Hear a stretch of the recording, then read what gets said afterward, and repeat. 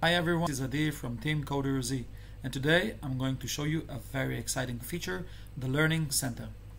As you may recall, all of the CoderZ missions belonged in the Mission Center. In the Mission Center, you were able to see all the missions that we had aggregated into packs. The crash course, for example, had over 50 missions all in one pack. That made navigation and orientation a bit uncomfortable. So the Learning Center first comes to solve this issue of finding the missions, accessing the missions, and making sense of all the curriculum that we have added in the past year. So this is the main view of the Learning Center. What we have here are the courses that CoderZ has to offer for you. You can see the crash course, the coding robots, and for existing customers we've also created a new course called the Mission Center, which gives access to all the previous packs that you had before this release. So this means that you still have access to everything that you had before. But the crash course and the coding robots offer a more convenient way to access the materials. Let's start with clicking on the crash course. First of all, you can see there's a description of the course and a link to the teacher's guide. When you click on it, you can see all the available, let's move aside, all the available packs. Now, before in the Mission Center, pack would have a lot of missions in them, but now we've created packs with fewer missions to make easier navigation. So for example, in the crash course, you have 11 packs available to you.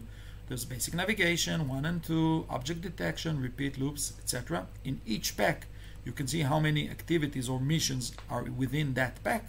And you can also see a nice progress bar that tells you how far you've progressed in each pack. If you click on a pack, voila, here are the missions.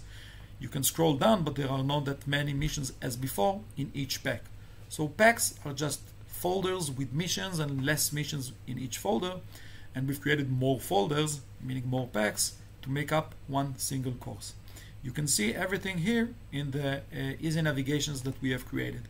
You can skip to other packs if you like, and you can also change courses from here or access the entire course catalog by clicking the My Courses. Now this view is available for teachers only because students can only have one single course active at any given time. So if you have students going through 2 of the courses that we offer, crash course and coding robots, then just separate them into 2 classes. If you need help, contact support and we'll be happy to show you how. Now, by default, all your students are going to be assigned the Mission Center course, which looks exactly like before, only the navigation changed. You get the Getting Started missions, the Crash Course A and B, Coding Robots, and the extra challenges. And in each one of them, you'll find the relevant missions. But if you want them to focus their learning, for example, on the Crash Course and keep them in line on the missions at hand, then there is something very nice that you can do. Go into your classes and choose the appropriate class which you want to change. And in the options menu located here, choose the course settings. Here you can change the assigned course to them. For example, let's change it to coding robots. And you can also change the progress type. Now what does that mean? Pay attention. Students until now were able to open any mission at any time. But now with the rollout of the Learning Center, you can control how they can make progress within the course. For example, in coding robots, if I check all packs open, this means that all of the packs are open and of course all of the missions in those packs.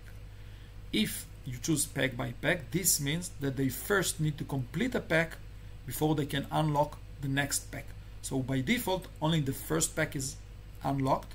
Once they complete all the missions successfully in that pack, the next pack will unlock for them. The last option is manual. You can choose what packs you want to unlock for them, and when you decide you want to change that, go back into the settings, go back to course settings and unlock another one. This gives you more control on how students can progress. Everything else remains the same and none of the missions went away. We just put them into packs and courses like in folders to make it easier for students to orient and navigate, also for the teachers.